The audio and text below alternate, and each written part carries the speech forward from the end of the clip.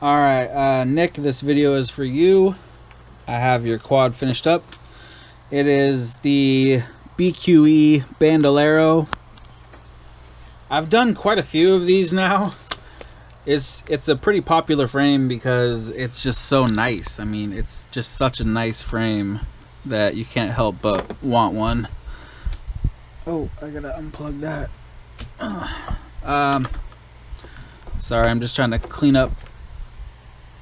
I'm such a freak about stuff that I have to, like, seriously, like my mat, sometimes people will be like, how do you keep it so clean? And I'm thinking to myself, well, if you only knew that I will clear it off and wipe it down with wipes like twice a day. Because I'm just a freak about this stuff. Like little specks of solder and shit, I can't have that stuff on my mat at all. I will freak out. Partly because if I start a new build and I put motors up here, all those little solder beads, they'll just suck right up into the magnets of the motors. Anyway, sorry. Here it is. This thing turned out so nice. And one thing I want to say is that, so for the Bandolero, you get that, it's like a military green that BQE ships with their stuff. It's just that one color that they have, you know. I mean, it's not that that's all they have. I don't know why, but that's just what all their TPU parts are, is that dark green. But you might notice that these parts are not green, they're black, and that's because I took a Sharpie to them. So you can't really tell. Actually, I might need to go over this a little bit more with the Sharpie, but I think I did a pretty damn good job around this edge. It turned out pretty nice, I think.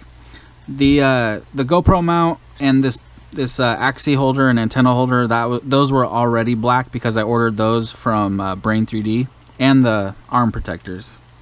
Those were printed in black TPU, all that stuff. But the camera mounts, the GoPro mount underneath the GoPro mount, the little sled, and this bottom piece, they were all green that I Sharpied black.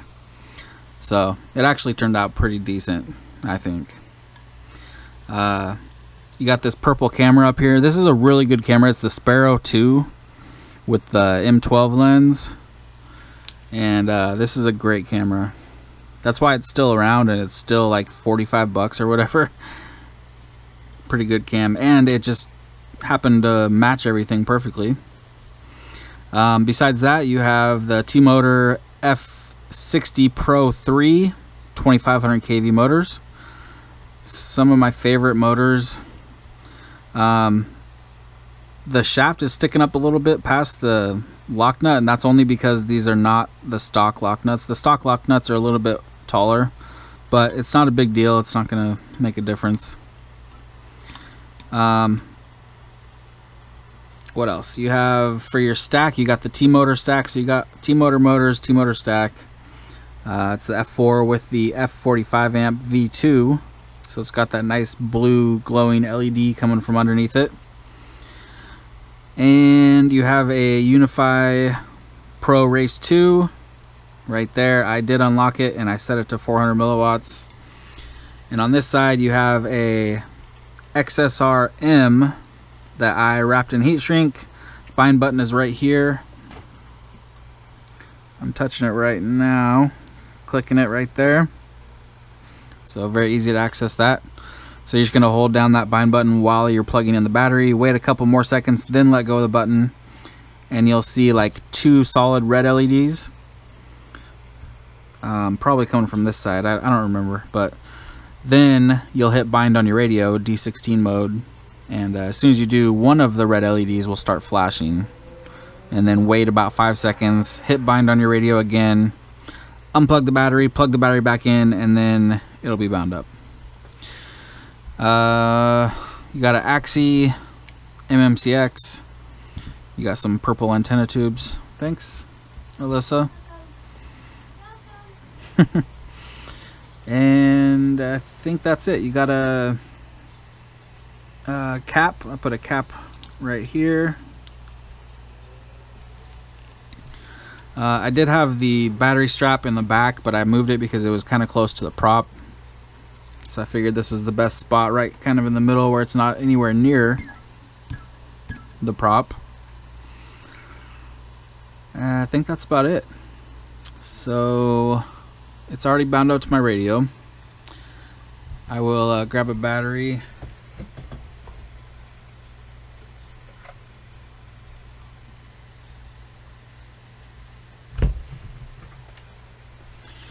Throw a battery on here. We'll show you the video. We'll do a little hover. Get this shipped out. Well, it's Saturday, so I won't be shipping it tomorrow, but Monday.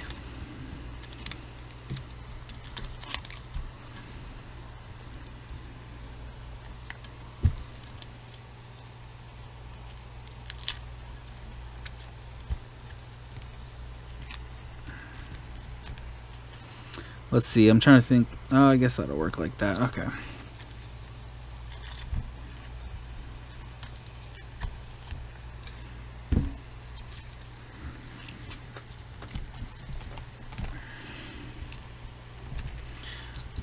Yep, that should do just fine. Make sure it at least flies.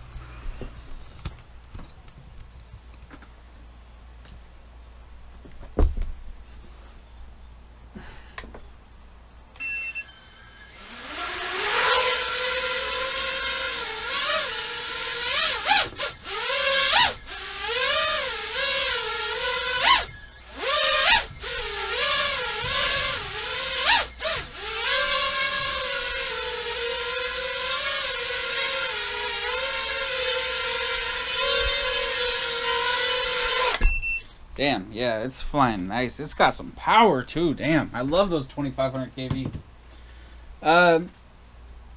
You might have noticed the LED too. I added a LED inside the little thing because I'm like, you make this clear piece that comes with the frame, so you got to put something in it.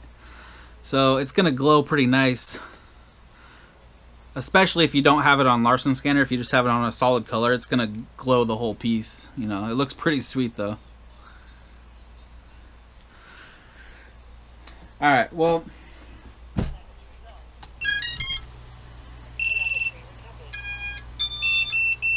it's perfect. God, those colors look so good on this camera.